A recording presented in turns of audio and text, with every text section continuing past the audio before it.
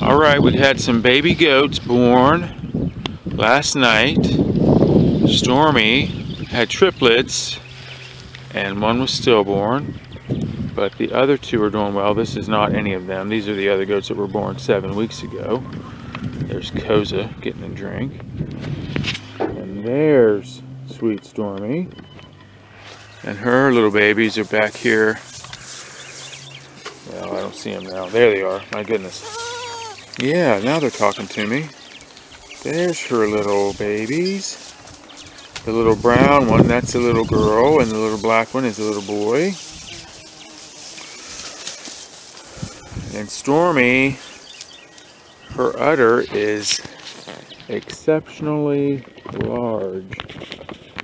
So we opted to milk her out some. These babies were born 24 hours ago, and this morning we came out and they've been having a little trouble nursing just because her udder's so big.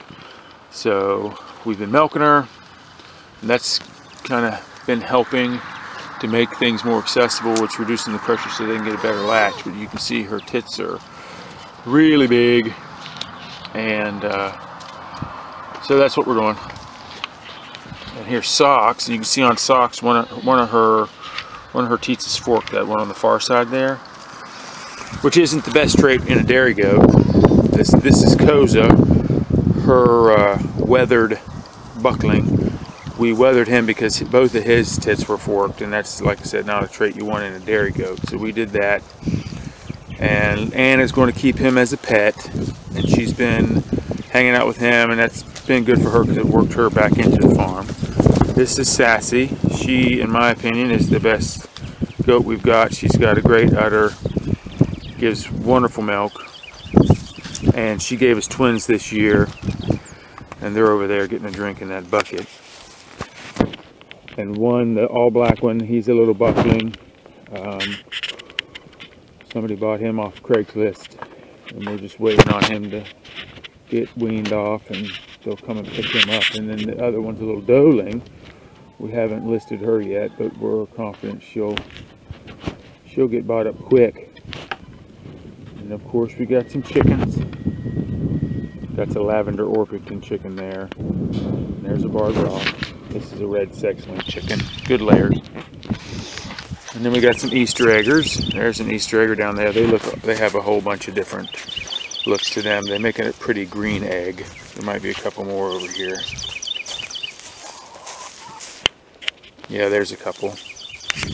And let's talk about these hutches real quick. These are cool hutches. They're made out of a livestock panel. This one is the milking, call it the milking hutch. When I originally built them, I made them as chicken hutches, but then my chicken plans changed, and so now we're using them mostly for the goats. You can see that other funky hutch over there. It was the first one I built 3 or 4 years ago now. It's been a little while, and it's got some PVC pipes that are bracing it, and it's all chicken wire underneath, and it's got like 4 layers of tarp on it. But the livestock panels are definitely the way to go, in my opinion, on structure, creating the structure for the hoop. And I used a woven wire. It's super secure, it's super light. I've seen some other folks that use a plywood or an OSB for the ends, which is pretty easy. You can just stand it up there and trace the arch of that the panel, the livestock panel makes, and cut it out with a jigsaw.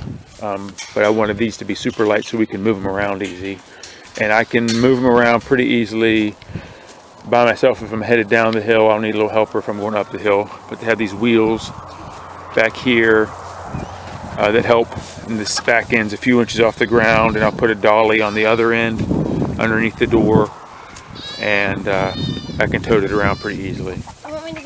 But we're going to make another larger hutch later this year. It'll be a different design, but it'll be livestock panels. We'll go see what these little babies are crying about. It's good to see them out moving around.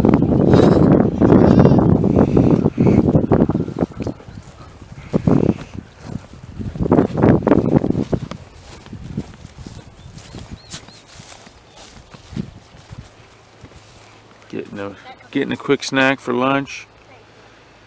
She got confused. And those kids are, like I said, they're 7 weeks old.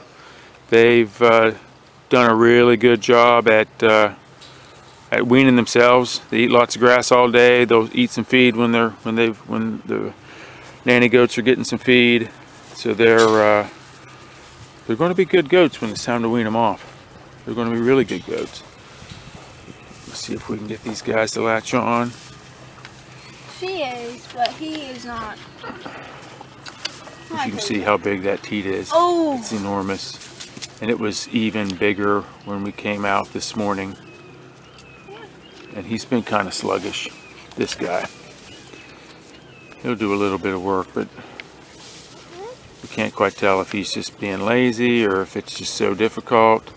Did you milk her a little bit to get a nice stream flowing? Yeah. Because you know how she's thin streamed when you first start? And that'll help get the scent going on the... Help get the scent going. Yeah, And the goat will be there. Now he's thinking about it.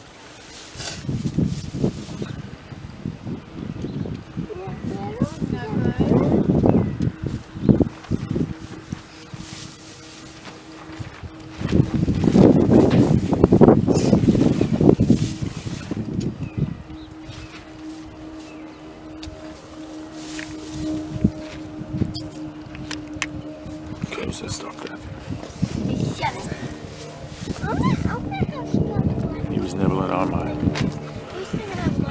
the neck, or the neck strap of the camera bowl.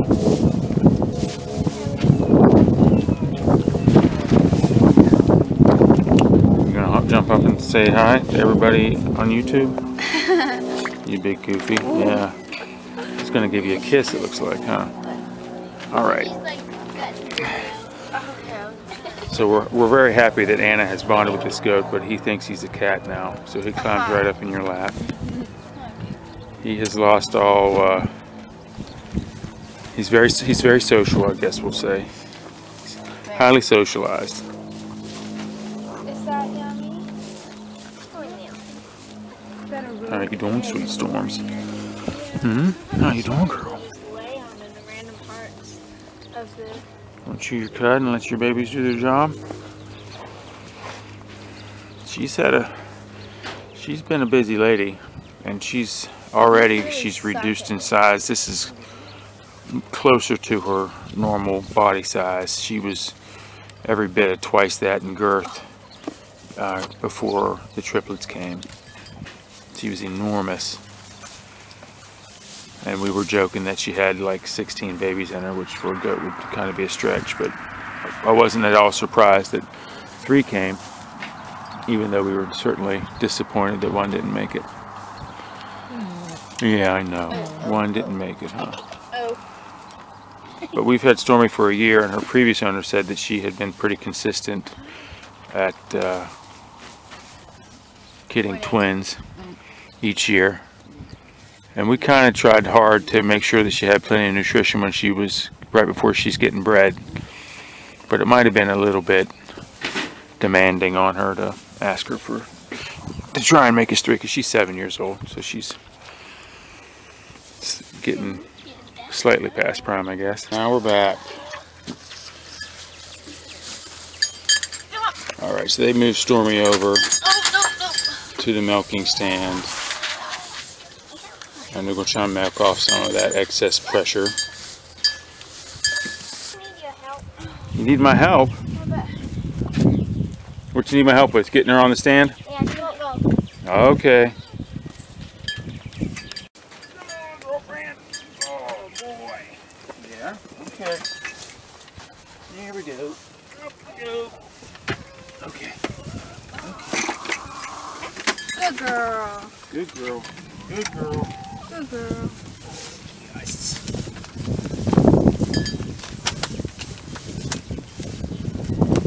Get warmed up? Yes. Nibbling her shoe. I didn't tell you that I was brushing them down Some babies. to try and keep a little hair out of the jar. You're so big. Oh, it's alfalfa. Okay. You're a little alfalfa, huh? Okay, you want to wipe her down, and I'll do a little tying back here. Do you want to try and wipe the finger? Yeah, maybe not with the wipes. I'm going to have to bring down that. Yeah.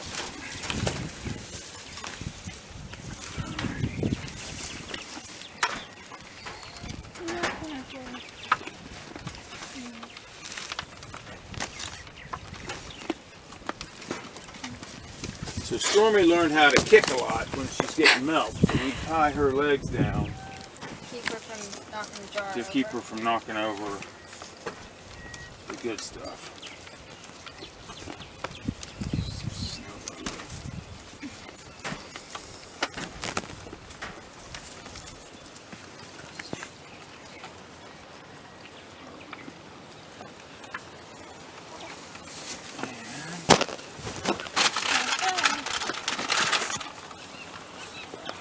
You want to both work on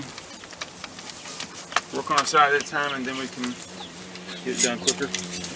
She's going to be impatient anymore. I already squeezed the first. You already figured it? Why don't I do that and you take the video? You want to do that? Okay. This is the side she likes to kick on a lot, really, so be careful. You might want to keep your hand on that jar, buddy. She will, if she can.